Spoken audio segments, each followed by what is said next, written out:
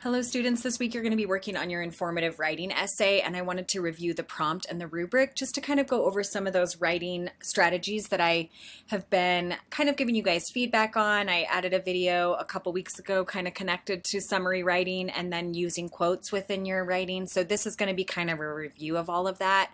So your writing prompt is the Rainy Rainforest and the Yellowstone National Park, which are articles that you've read within the content. Both discuss the need for water in a growing environment. Use your research notes and the information from these articles to explain the importance of water in different environments.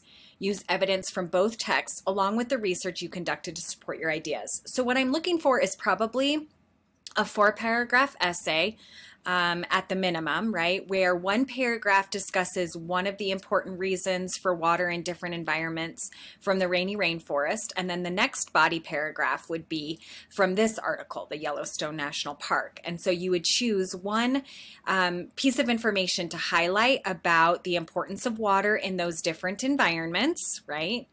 And then you would pull in quotes from the text. Now remember, with those quote sandwiches, you're going to introduce the name and author of the article, and then you're going to make sure that you introduce enough context for the quote that someone who's never read the articles could still understand what you're discussing.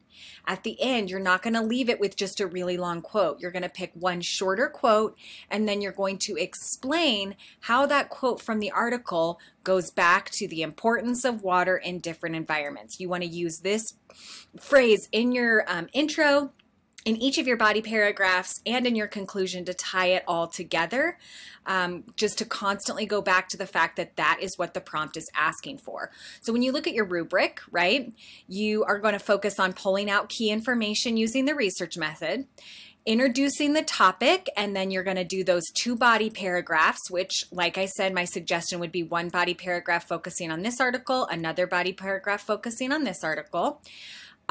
Using transition words and using an intro sentence at the beginning of each body paragraph, and then using that evidence with that quote sandwich is going to be really, really important. And so there should be facts from the research, hook, bridge, and controlling ideas, at least 2 body paragraphs, transition words, and restated my controlling idea in the conclusion. So again, that's kind of where you recycle these words and reuse them over and over. So I want to give you a quick example from a sample research paper on acid rain. Now, this one doesn't have specific quotes, so remember that in your paper, I am going to be looking for you referencing back to the articles, and I am going to look for you introducing the name of the article, giving some context, adding a short quote, and then explaining the quote. But this paper does a good job of kind of doing the work of breaking up the paragraphs and also continuing to go back to the prompt on acid rain, killer rain. Okay, so this kind of points out the different things that the research paper does well. Every time you turn on the television or take a ride in a car, you could be contributing to a problem called acid rain. In this essay, you'll learn how acid rain is created, the effects of acid rain, and more importantly, what we can all do to prevent it. What I want you to note is that this thesis gives the name of 3 of the body paragraphs: how acid rain is created, the effects of acid rain, what we can do to prevent it. Right there in that thesis sentence, you know what the 3 body paragraphs are going to be. So that's what I want to see in your intro, that you're going to state the importance of what's outlined in the rainy rainforest and the Yellowstone National Forest in your thesis, and then we know the first body paragraph is going to be here, the second body paragraph is going to be here. Okay, so that's what a good thesis does. It breaks down what each paragraph is going to focus on. So how is acid rain created? Acid rain forms when the gases that are given off by burning fuels such as coal and gasoline mix with rain. Many power plants burn fuels in order to create the electricity that we use in our homes and offices every day.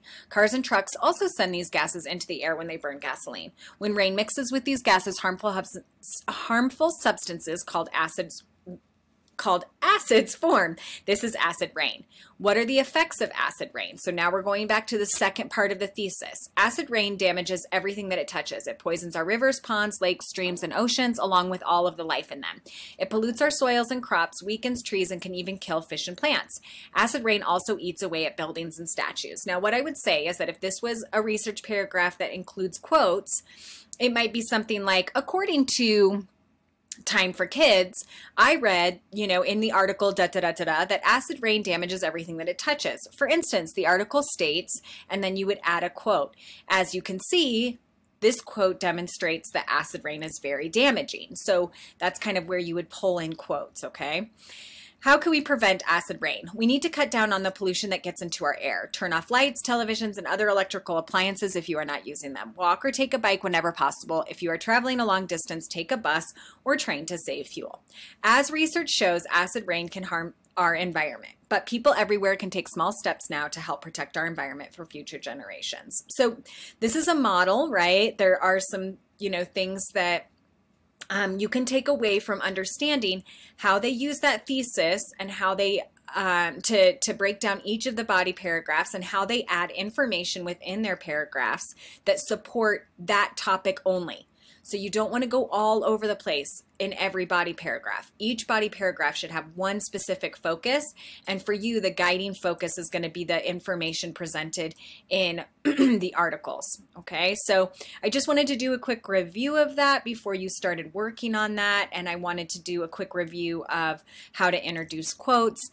So please reach out if you have any questions and join the lab hours. Again, this is a great video on making a quote sandwich. So if you need a refresher on that before you start adding information from those articles, please watch that as well. Best of luck and have a great week.